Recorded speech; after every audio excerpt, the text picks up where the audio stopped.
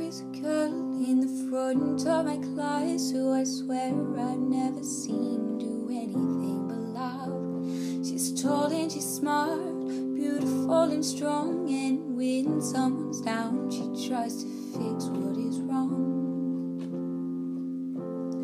How does someone so perfect feel so insecure as to scar her skin with cuts and burns and still want to hurt more? How does someone so loving learn to hate her own guts, drawing a picture on her arms with a blade as if her mind isn't dark enough?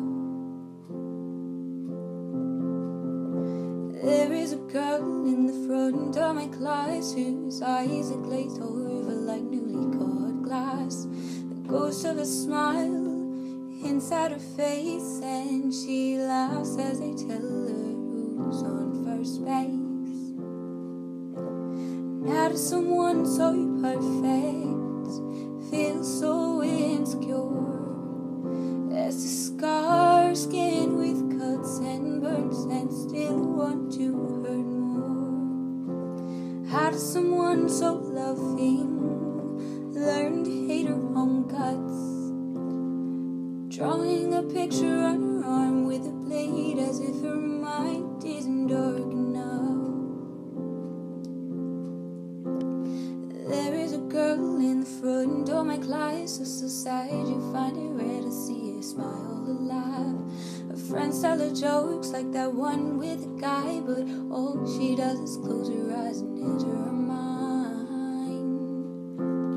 How does someone so perfect feel so insecure as to scar her skin with cuts and burns and still want to hurt more?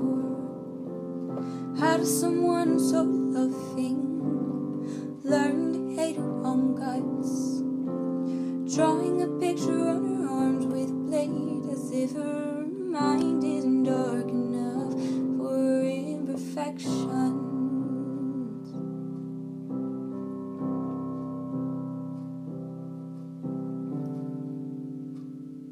There was a girl in the front of my class who yesterday took the breath that was her last. She wrote a few notes, I'm sorry I didn't say, but my mind was messed up, you couldn't save me anyway. And to the girl in the back of the class that feels the way I did, how does someone so perfect feel so insecure as to scar her skin with cuts and burns and still